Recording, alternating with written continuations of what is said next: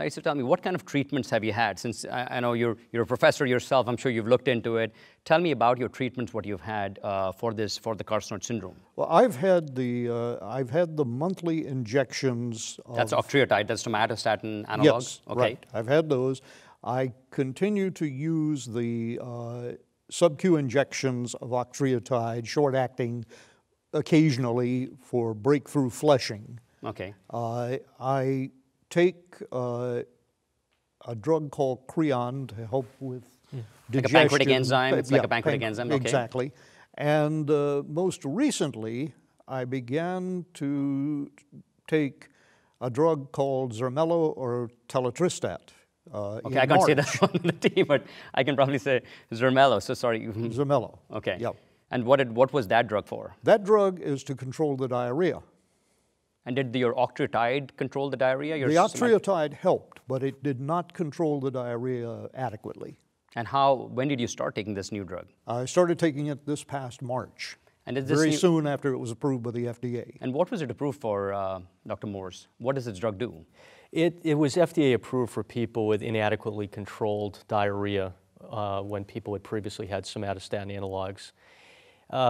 The way the drug works is actually very interesting because we can separate what it does from what the somatostatin analogs do, and they're given together for a good reason. So somatostatin analogs bind to receptors on neuroendocrine tumors. On the surface? On the surface. Okay. So they're delivered as often a depot or a form that can be slowly released.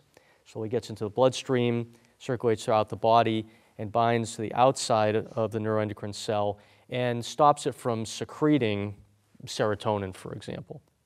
And that works fine in many people for a long period of time. Different people will have different experiences. Some people will be controlled for much of the month on a somatostatin analog, and then right before they're due, they'll get a lot more symptoms. Some people are just moderately controlled throughout the period of time. Some people are controlled initially, and then after months or years, their symptoms will become worse. Traditionally, our options were basically increase the dose of the somatostatin analog, use short-acting when people had more severe episodes, lots and lots of adjunctive medications.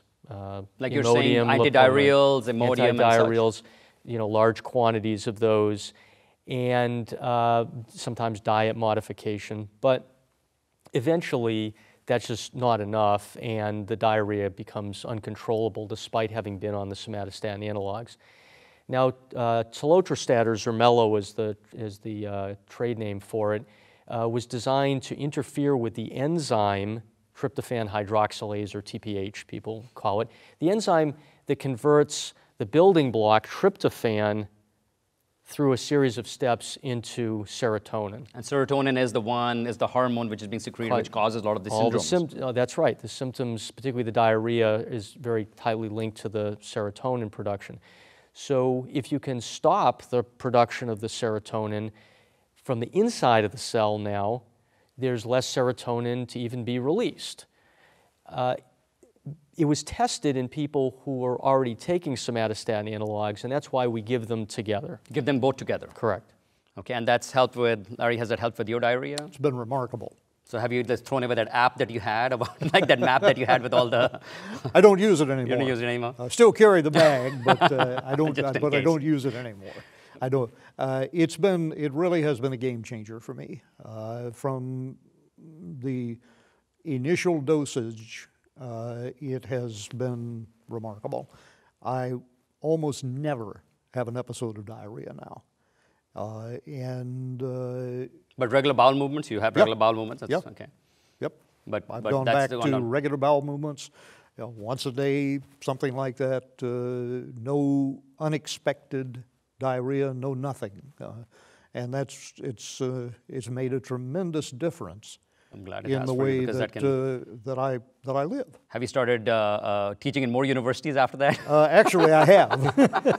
So you can go to different universities, more universities. Do you take any midnight lectures now? sometimes I get home well after midnight. Well after midnight. But no more midnight lectures. No more midnight lectures, that's right. You know, one thing I want to point out is you definitely have had a remarkable effect from it.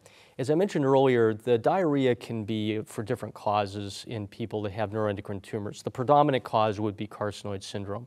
But sometimes people have had extensive surgery on their bowel and they have what's called short gut syndrome. Food transits very rapidly through their intestines. And you can absorb the water in, so it just kind of, you can get diarrhea. That's right. You can't absorb enough of the liquid and you have loose stool. There are people who have what's called bacterial overgrowth, areas of the bowel that just don't move effectively. Bacteria grow in those areas and basically ferment the food into something that can lead to diarrhea. Sometimes the somatostatin analogs can cause fat malabsorption, and that can cause diarrhea. And that's what you may need the Creon for all that? The Creon's because for. You have to break down the fat. Right, so it's important to set expectations that there are many different causes. We're going to try to tackle one of the main causes. For some people, that's all they need. In other people, they still do need some of the other components, but they're overall better. The other thing that's important for people to realize is that it doesn't necessarily work instantaneously. I think you actually had significant benefit right away. I did. But the way the studies were done, people were followed out to at least 12 weeks, and there was continuing benefit.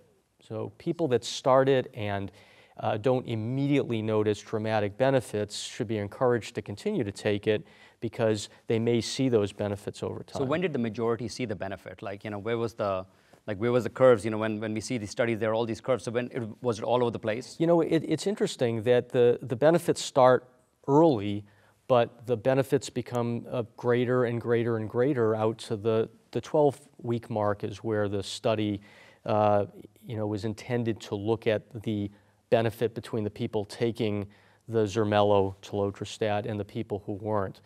But what we see is every day, every week along that path, there are more people that are having fewer diarrheal stools. What about other side effects like flushing? How can you control the flushing? What are different ways to control the flushing? This is a challenge because we don't think the flushing is driven by serotonin in most cases. There are other hormones, substance P, tachykinins, bradykinins that may be the cause of it. And while the somatostatin analogs reduce the secretion of those as well, tryptophan hydroxylase targeting with Zermelo only deals with serotonin. So we continue to need to use, as in your case, octreotide to control those. And obviously there's a lot of research going on in the field trying to identify why the flushing occurs and other ways of controlling it. I would point out that the Zermelo pivotal trial that led to its approval did not have that many people with significant flushing on it. So we actually don't know the answer to what impact it's going to have, but we suspect we may need other therapies for that in the future.